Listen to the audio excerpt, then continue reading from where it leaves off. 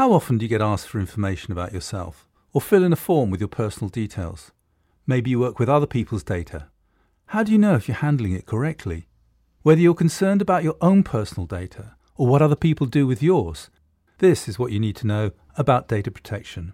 Before we look at the data protection principles and how we're protected, let's cover some basics about what personal data is and what data processing means. First off, meet Laura.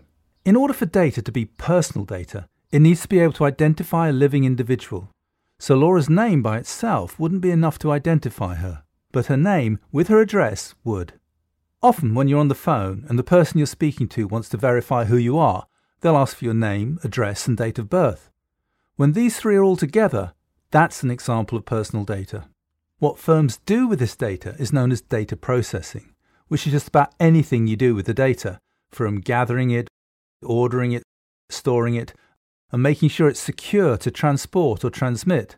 And also it covers how you dispose of it when you don't need it anymore. Recently, Laura went online and bought some DVDs from Amazing.com. She gave them a lot of information about herself and her credit card details. In this situation, Laura is known as the data subject because the data is about her. Amazing.com is the data controller, as they decide how the data will be processed and what happens to it. Amazing.com outsources its customer support to a third-party call center. Employees in the call center have access to some of Amazing.com's records, but can only use this data for very specific purposes. Amazing.com is the data controller, and the call center is known as the data processor. So personal data is data which can identify a living individual who's known as the data subject. The data controller decides how this data is processed, and processing means just about everything that happens to the data. Now, there are some data protection principles. Let's have a look at them. An important part of processing data fairly and lawfully is the privacy notice. This, at a minimum, tells the data subject how their data will be used and asks for their consent to use it. Laura remembers being asked for her consent when she called up about her car insurance, and also there was a checkbox on the web application for a building society account. But when she asked about her life assurance, they said they needed some details about her health, and this is sensitive personal data. So she was told what this was going to be used for and was asked for her explicit consent for it to be used this way.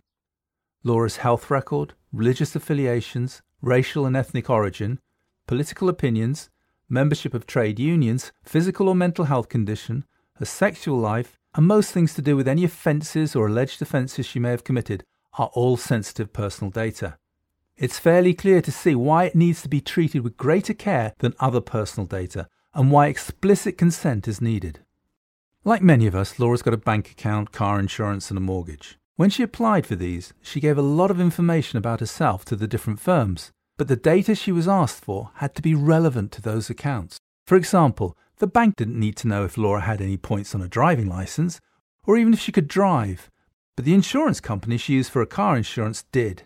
It sounds obvious, but it's important, because when data is collected, it has to be relevant to the purpose and context and not be excessive.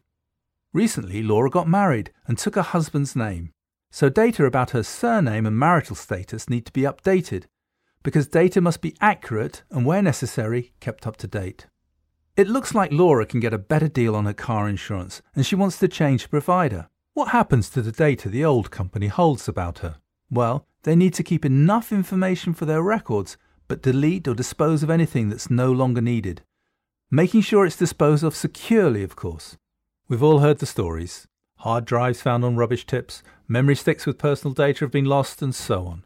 Laura expects, and the regulations require, firms to look after her data properly. This is more than storing data securely. It includes things like verification checks to make sure data is only given to the correct person. The way data is sent, for example by fax, email or over the phone.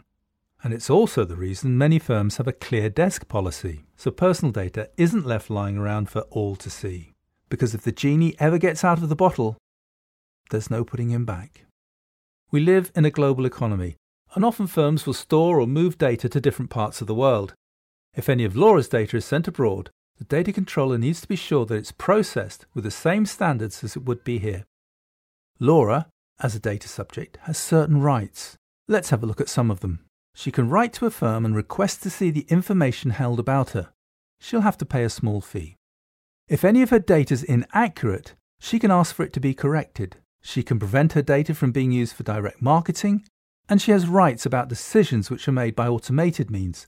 For example, if she applied for a loan and the decision was made purely by automated means with no human intervention, then she could ask for this decision to be reconsidered.